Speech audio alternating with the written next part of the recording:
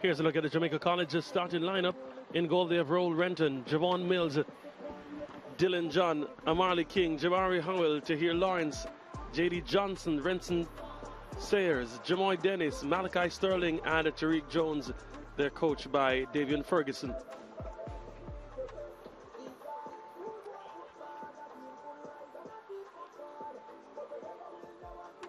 Here's the lineup for Eltham High School. Their coach, Joshua Atkinson, Kejon Clark, Antoine McDonald, Kevin Clark. They are twins, Kejon and Kevin. Javon Grant, Daniel Reed, Santana Headley, Stephen Bull, Rashawn Linton, and Nikki Murphy, Jamar Powis. They're coached by Gregory Allen.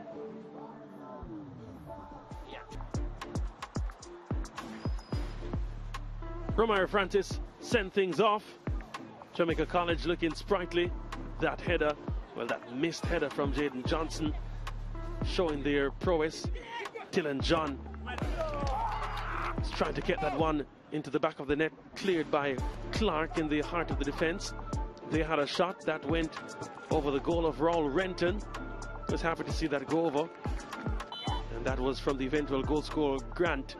Another one handled by Renton in goal for Jamaica College.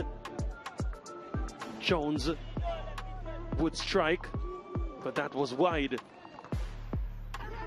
Breakthrough would come courtesy of build-up play orchestrated by Dylan John, the man of the match, releasing Jabari Howell, who then laid it on a platter for Amarley King, getting his 7th goal of the season. Amarley King, the number 9 for Jamaica College, from point-blank range, had a good finish. Aitchison in goal didn't have a chance against that one. 1-0, 4-0 on aggregate at the time. The pressure would continue through Dennis. He fired. That was saved, but not saved effectively. Jaden Johnson unhanded to get the follow-up and just tap it home. Wasn't the most convincing of tap-ins, but it was enough to get the job done on the afternoon. Jaden Johnson there, getting another goal this season. That was off the post from Johnson.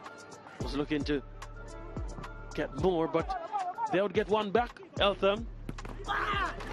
Javon Grant there in the midst of pain. You hear the anguish there. Getting the touch. Raul Renton unable to hold the clean sheet for Jamaica College. Jamaica College, though, had more to come in the way of attempts on goal.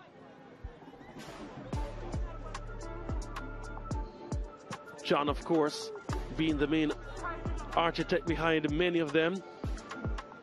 And here they'd get a 3rd goal. That shot from Jabari Howell wasn't the most powerful of shots, but the goalkeeper was moving away from it, and his hands weak and wet on the afternoon. So an assist and a goal for Jabari Howell. Good challenge that, blocking the danger. Good save on that follow-up.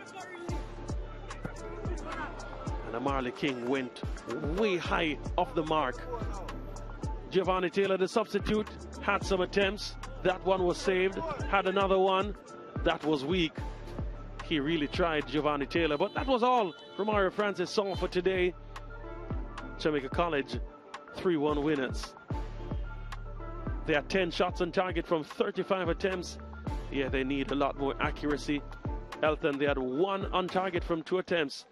8 fouls, 5 for Eltham. No yellow cards.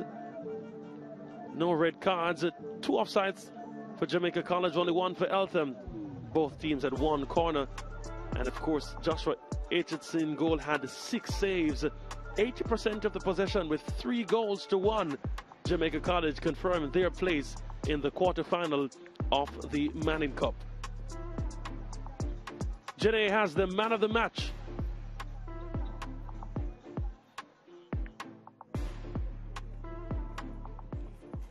And here we have the Digicel Man of the Match, none other than Dylan John, presented by the Digicel Junior Brand Manager, Kadeen Webley.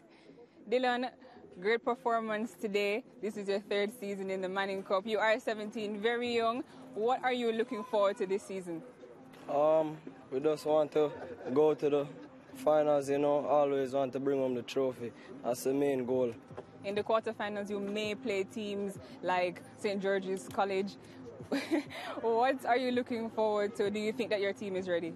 You know, we have no fear no matter who comes, you know. Anyone comes, we try our best, do our 100%, get the job done.